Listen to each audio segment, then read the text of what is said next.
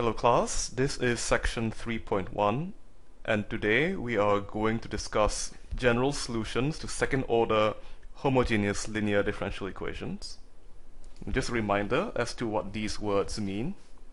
Second order simply means that the highest derivative in the equation is 2.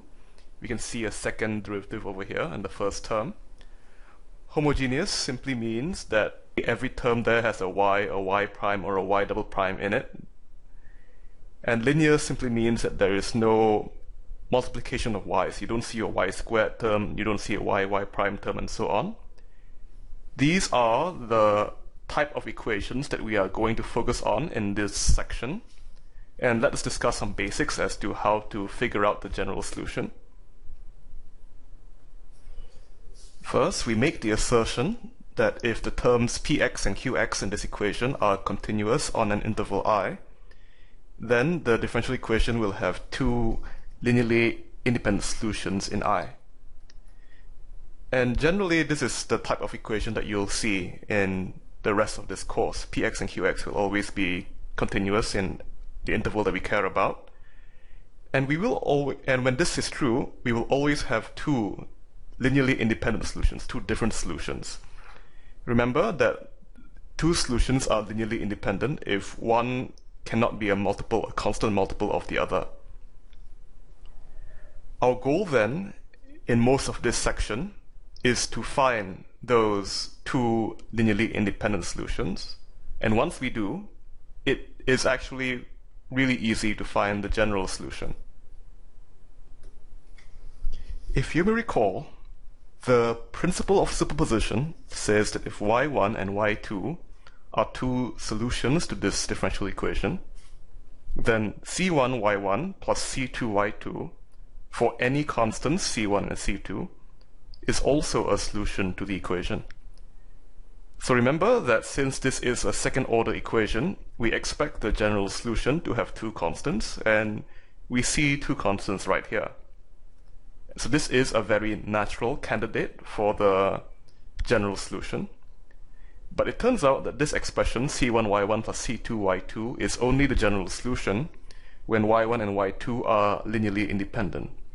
So if y1 and y2 are two linearly independent solutions to the equation, only then can we assert that this expression c1y1 plus c2y2 is the general solution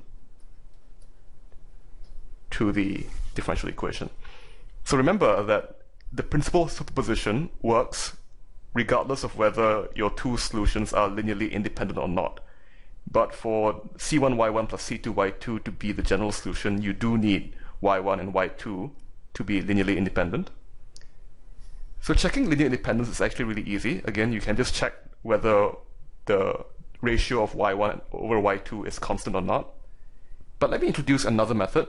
This method is not super useful in second order equations, but it will be useful in the future. And it's called the method of Wronskians. So this is a Wronskian. It is normally written down as W, y1 and y2. So this is a Wronskian of two solutions of a differential equation. And it's simply a determinant of a matrix. The matrix is given by a 2 by 2 matrix with the top left entry y1, the top right entry y2, the bottom left entry y1 prime, and the bottom right entry y2 prime. So if you take the determinant of that matrix, you get y1x, y2 prime, x minus y1 prime x, y2x.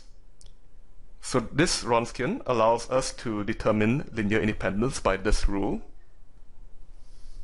The Wronskian of two solutions is zero only when y1 and y2 are linearly dependent.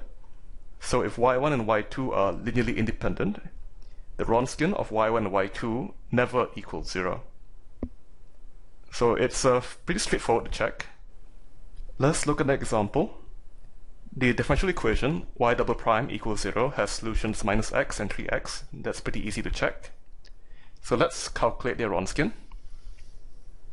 The Wronskian of minus x and 3x is equal to the determinant of minus x 3x, those are the top column, top row, and then we take the derivatives for the bottom row, minus 1 and 3.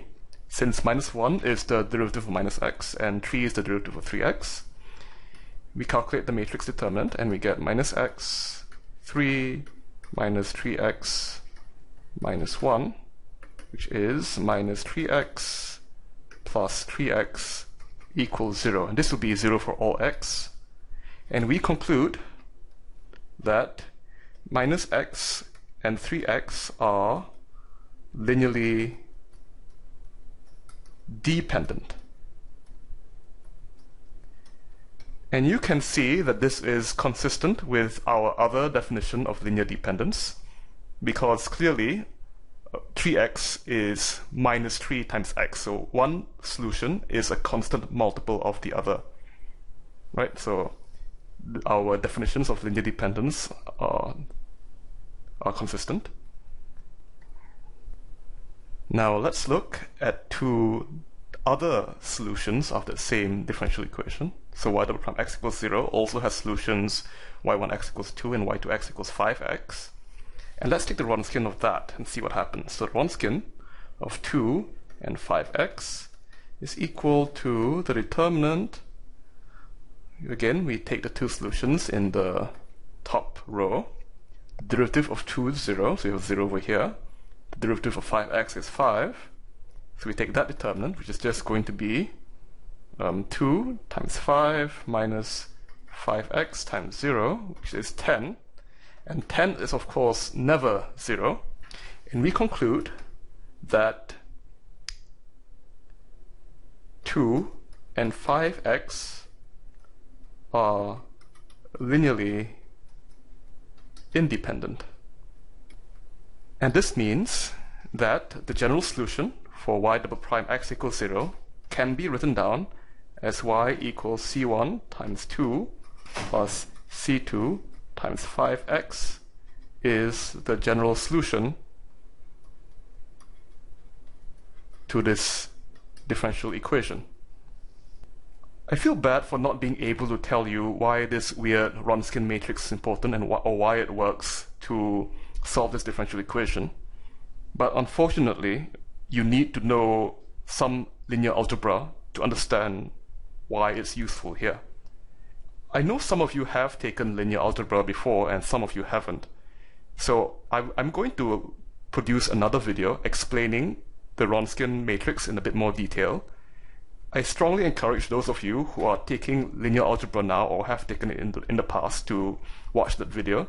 It's not very difficult and it will give you a better understanding of why this Wronskian is useful in calculating the general solution.